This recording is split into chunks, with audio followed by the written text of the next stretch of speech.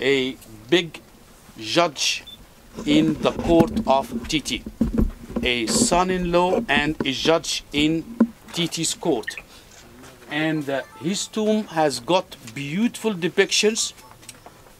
You can see him depicted flanking the doorway, standing on a grand scale, holding a stick and a scepter. The stick and scepter have been all the time emblems of nobility. The noble people of ancient Kemet always holds stick and a scepter in the hand, and they are always half naked with a kilt. Most of the ancient Kemetian officials put wigs on the head, and this is how the Europeans learned this habit of using the head, the wigs, for when they are in the court. And also the judges and the jury members still use, most of them in Europe still use the wigs. We will see some of the ancient Kemet wigs in the museum tomorrow. Yeah. So getting inside this tomb, turning left and then right, left and then right, and see the wall from the beginning to the end.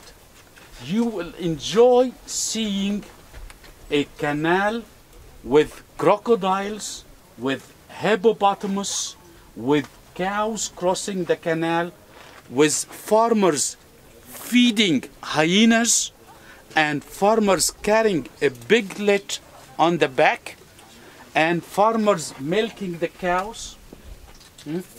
Beautiful relief work, although it doesn't have colors, because probably the colors were washed away or the tomb was unfinished, incomplete.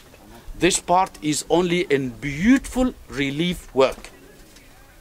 And you leave this room to the second, where you also see depictions of fowling and fishing and tax collecting, into a third room with a false door at the back.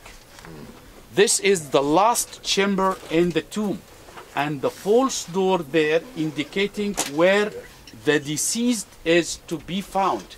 The deceased is to be found behind the false door, and a shaft leads down to the tomb chamber, which was cut into the rock beneath this mastaba.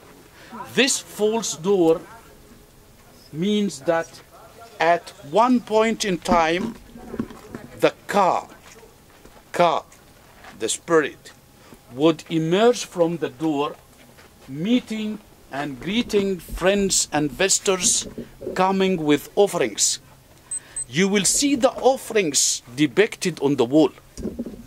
These offerings could be cattle, sheep, lotus, papyrus, vegetables, fruits, ducks, geese, goats on leash. All are depicted on the wall on the right and on the left. And there is a table in front of the false door where things were piled up on the table for the Ka to take to the afterlife to sustain itself. The Ka expects these offerings to sustain itself in the afterlife. But the people of this time also realized that most relatives and friends do not remain loyal all the time. By the time they will forget and skip coming to the tomb and offering. But these depictions on the wall will spiritually become real offerings, and the Ka can use them. So this is what you're going to see there. And frankly speaking, that all kinds of photos are not allowed there.